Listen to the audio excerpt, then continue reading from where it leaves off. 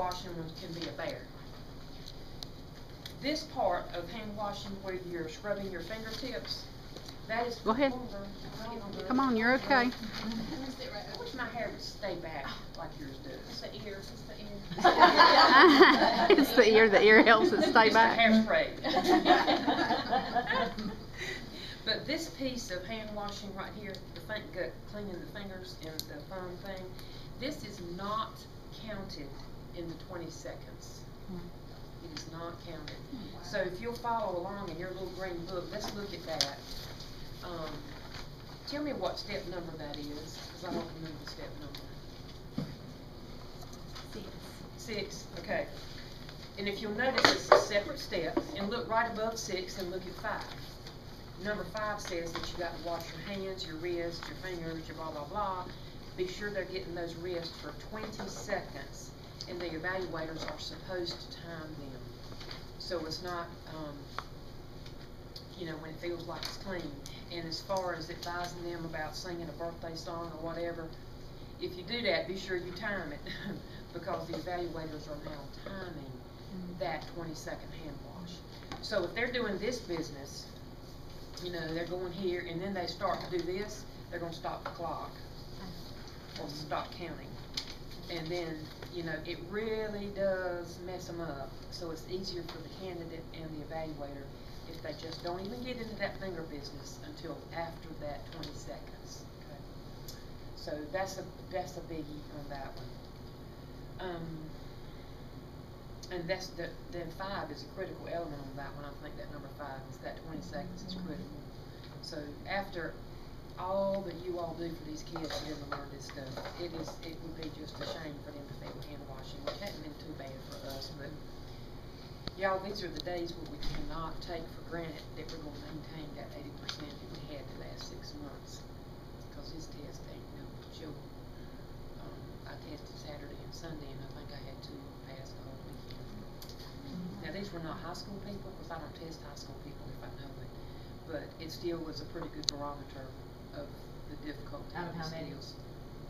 I had 6 on Sunday, and I think I had 10 on Saturday. So 2 of 16. Wow. Yep.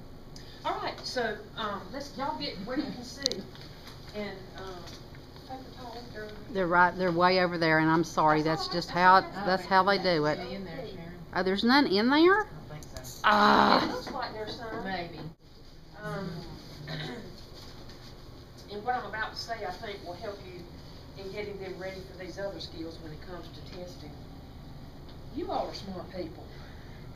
And that's almost our, I won't say problem, but, you know, it's just like the Bible says, your weakness can be your strengths and your strengths can be your weakness kind of thing. Well, y'all are so smart and you pack so much into their heads that when they come for testing, they're trying to remember everything the same you see it. This past weekend, I had a guy, and where the test site had a roll of paper towels mounted right here, which is fine. It was just kitchen paper towels. And he was trying to take his arm and roll that paper towel down, and he was just doing all kinds of gyrations, so he wouldn't touch anything with his hands. And I thought to myself, well, that's a good teaching point right there. Good hand washing is not sterile. They're not going to the operating room. It's just plain good hand washing. So if we get them too revved up, they're going to spend a lot of unnecessary time.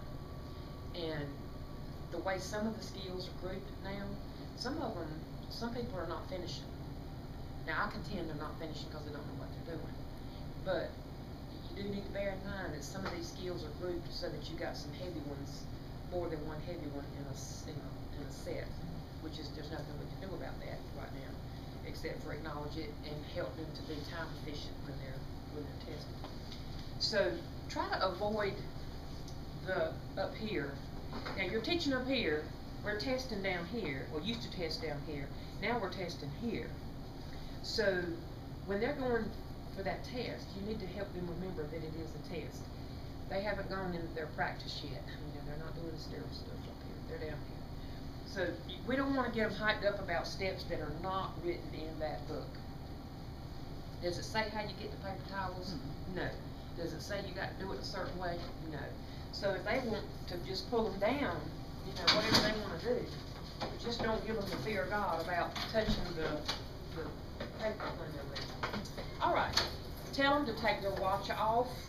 I don't know why people are asking me when they come to test, because I sure can't tell them. But if they'll just get a barrier and put their watch down. Now I know that that's not a step in there, and I just said don't add steps. However, I've noticed that if they don't have a plan for what to do with their watching rings, then they get to the sink and they like, should I? And I know you've told them, but tell them when they go for testing, put them a paper towel down. If they got watches and rings, put it over there and just forget it until they get done. Alright, we got our paper towels. Got to get this water going. Here's something else I'm beginning to see a lot of. Oh, wow. I'm seeing a lot of that. And if you missed it, let me show you again. They take one hand, get the water. They take the other hand, get the soap, and they put them. What step number does it say wet thoroughly? So if they do that, they're going to miss that step. Now they need to get plenty. And for some reason they think once they touch it one time, they can't touch it again. It's like it's you know, tell them to pump that rascal until they get adequate soap, because they want a good lather. And they won't get those wrists. I hope somebody's counting. I am. I'm counting. Good.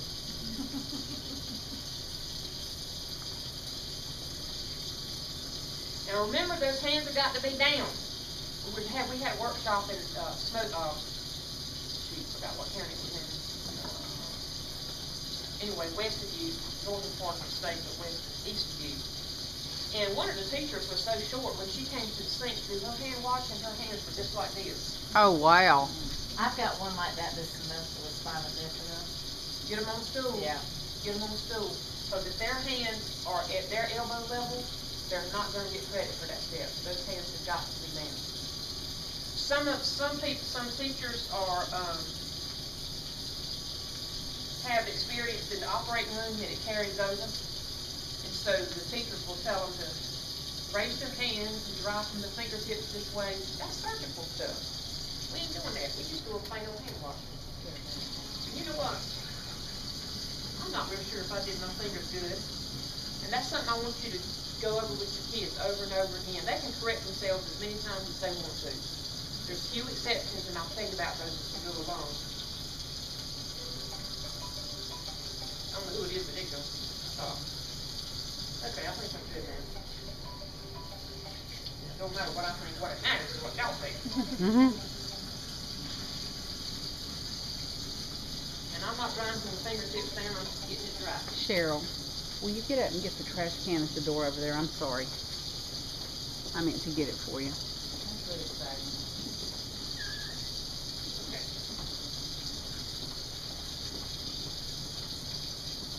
I know we're running a lot of water, but I'm doing it just like they got to do it. It's okay.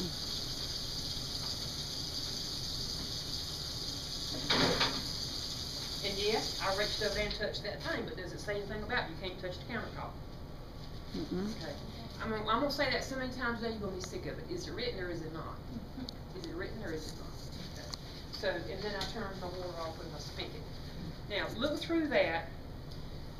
Y'all are gonna evaluate me, because I'll probably make mistakes. I won't make any of them just because I'm trying to make one. If I make one, just because I made it. So, anything in hand washing, what's our takeaways from that skill? At least 20 seconds when it counts and when it doesn't count. Right. This And fingertip wet stuff hands. don't count. So we're not worried about going all the way up here. No, ma'am. Okay. We're just a good, the Wrist. width of your hand is Okay. good. The width of your hand is great. But they've got to get those wrists. Complete 20 and then do the fingertips. And the evaluators are supposed to be timing with a clock. Okay, so they may be looking at their own watch, or they may have a kitchen timer or a digital timer or something. Kitchen timer, egg timer, I think you have to put on the sink. Yeah. I tell you, if you've got one of these phones that has a really good timer on it, and it's easy for them to see. So. All right. Can I ask a generic question? Yes, you can. Because sometimes with the evaluators, the students are saying that they're challenging some of what they're doing that's not part of the steps. Now, this is not this year, but in years past, just in the general comments that I've heard students say. You mean You like know, the students are saying that if This- they do something that's not in the there? students are saying that the evaluators may have been saying to them, well, you know, you should have done it this way or you should have done it that way, but yet it's not written in the book that way. Yeah.